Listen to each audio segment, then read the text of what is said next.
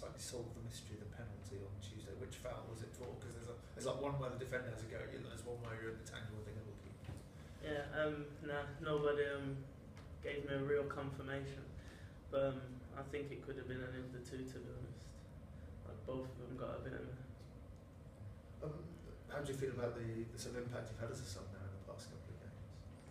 Yeah, it's been good. Like obviously it's a bit difficult, like I says, when you come from playing week in week out to having to sit on the bench and kind of wait for your time. But yeah, all you can do is hope that when you do get to come on, that you can make some sort of an impact and try and impress. And you've had a goal against Peterborough, you've won a penalty against Walsall. I think the manager is pretty convinced you should have had a penalty against Rochdale as well, so that's not bad at all. Yeah, it's good. Like this is the kind of thing I've got to do: either score goals or try and create goals, whether that's through penalties or assists. Just try and make as much of an impact as possible. And when you are coming off the bench, how much time do you actually need to sort of get up to speed in the game? Can you do that sort of almost straight away, or does it always take a couple of minutes? Well, generally that's a mindset. I feel like if you're preparing on the bench and visualising what you're going to do when you get on, it comes a lot quicker when you do get on. Like, you can do the thing beforehand, so you're immediately up to game pace within reason. And I guess it helps you. You feel like you've made contributions to that winning goal and the penalties. You feel like you've contributed to this campaign. Yeah, I do feel like I've had somewhat of a contribution. Obviously, I've only been here for a short while, but I feel like when I've played, I've made contributions.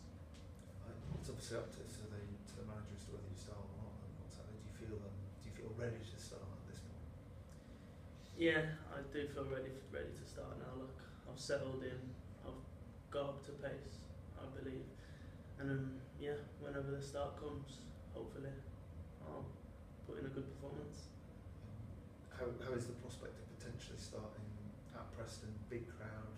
They really need a win for their automatic promotion chances. You might face them in the playoffs. So lots of things to throw into a possible start of the weekend.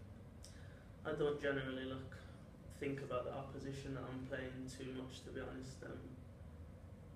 It's enough pressure. Just thinking I've got my first start coming. Who I'm playing doesn't really make too much difference to me. I'll do the same things.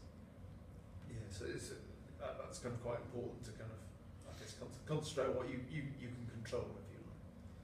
Yeah, because the opposition are gonna do what the opposition does. But me, I know I'm capable of doing, and I think it doesn't really matter too much who I'm playing against in the league. I think on my day I can do a job against most defenders. And I suppose you've had a look